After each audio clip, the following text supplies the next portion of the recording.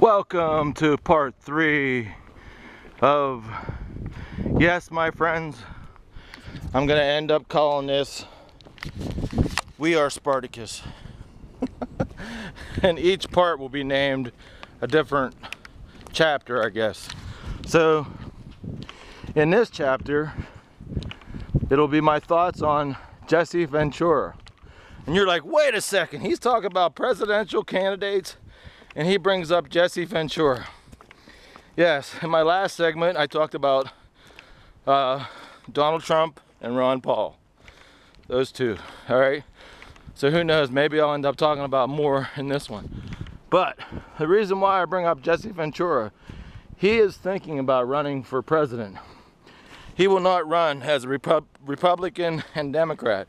He is just like me. I will never run as a Republican or a Democrat. Once again, go back to the first part of my trail. I ran with the Unity Party. I ran as a conservative with the Unity Party, and I threw out friendship flags to the Democrats to make them show them that the time in 2008 when I ran with the Unity Party was their last chance to run as conservatives with the Democrat Party, because the progressives, which are Nazis, fascist Nazis who are in control right now, they're not communists, my friends. They're Nazis. They're fascist Nazis. We have to get rid of this traitor in chief we call Barack Insane Obama. He has to resign. That's why I'm calling this We Are Spartacus. We are Spartacus, my friends. This is a rebellion. This is an info war. The info war, information revolution is on, man. You can't get out of it.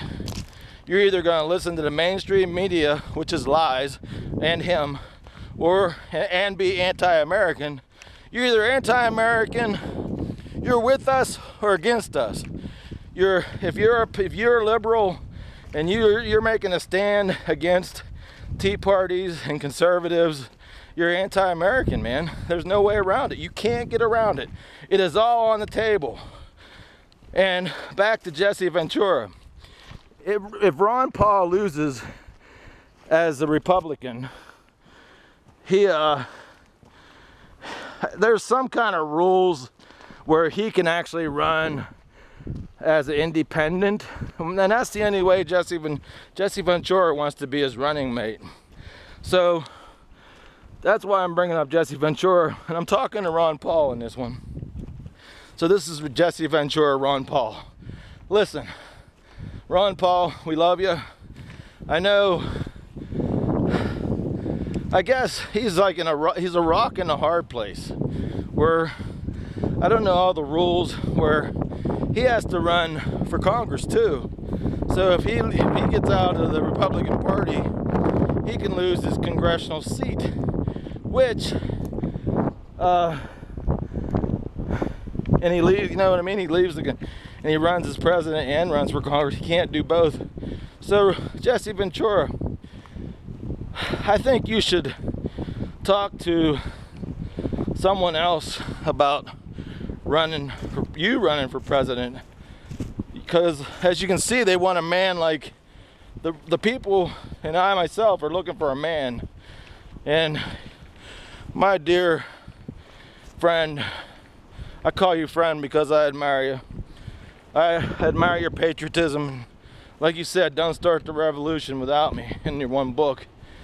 Go out and buy Jesse Ventura's new book. I don't know the name of it, but I'll post it with this with a blog.